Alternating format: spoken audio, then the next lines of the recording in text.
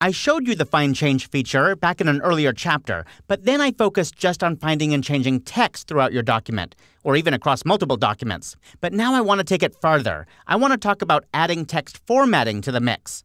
For example, I have my catalog document open here, and I'm going to zoom in on the lower left corner here. I can see that in my catalog, I have various prerequisites and technical requirements. I'd like to format these with some special formatting. But it would be really tiresome to have to go in there and select each one of these lines in every course in the catalog. No, there's got to be a better way. And of course, there is. I'm going to double-click on this to switch to the Type tool, and I'm going to select that word, prerequisites, and the colon after it. I'll copy it to the clipboard with a Command-C or Control-C on Windows, and I'm going to bring up my Find Change dialog box by going to the Edit menu and choosing Find Change.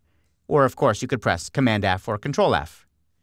Now, here in the Text tab of the Find Change dialog box, I'm going to paste the word that I just copied into the Find What field. Command-V or Control-V. I could have just typed it myself, but this was faster. So I want to find everywhere that that word shows up with a colon, and I want to apply formatting to that word. How do I do that? Well, I can do that by changing the Find Format and Change Format fields at the bottom of the dialog box. If you don't see those fields, then you need to click the More Options button. For example, I'll click Fewer Options here, and you'll see they disappear. Click again, and they show up.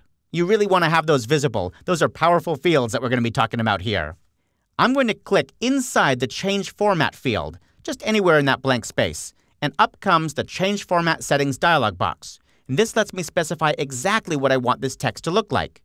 I'll click on the Basic Character Formats pane here, and I'm going to type a font in here. Let's try MY. That's all I need to type, and it guesses that I want Myriad Pro.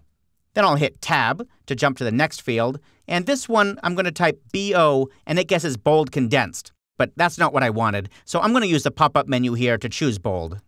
And finally, I'm going to tab over to the Size field, and I'll make this a little bit bigger than the current text, maybe 10.5 points instead. I think I'll change the color too. I'll click on the Character Color pane here, and then I'll scroll down here until I find a color I like, maybe this blue color.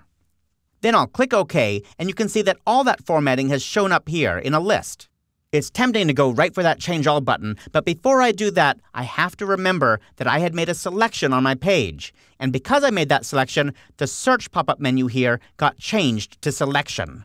So I need to change the scope of this from Selection to, say, Story, the whole story. I could choose Documents, I suppose, but I'm just going to say, do it in this story. Now I'm ready to go. I'll click Change All, and InDesign tells me that it made 14 replacements. Okay. You can actually see one of them out here on the page. Now let's go do the same thing to the Technical Requirements text as well. I'll click Done to close that, grab this text, copy it to the clipboard with a Command-C or Control-C, then open the dialog box again and paste Command-V or Control-V. Once again, I'll change my scope to Story, and then click Change All, and it made another 14. So you can see, this is a very quick way to change all that formatting. Let's do a couple more of these while we're at it. What if my art director told me that I want all of these to be a different color instead? Well, in that case, I want to delete the text out of the Find What field. I'm just going to press Delete to delete it there. When the Find What and the Change To fields are blank, then InDesign is only going to find and change the formatting. It'll completely ignore the text itself.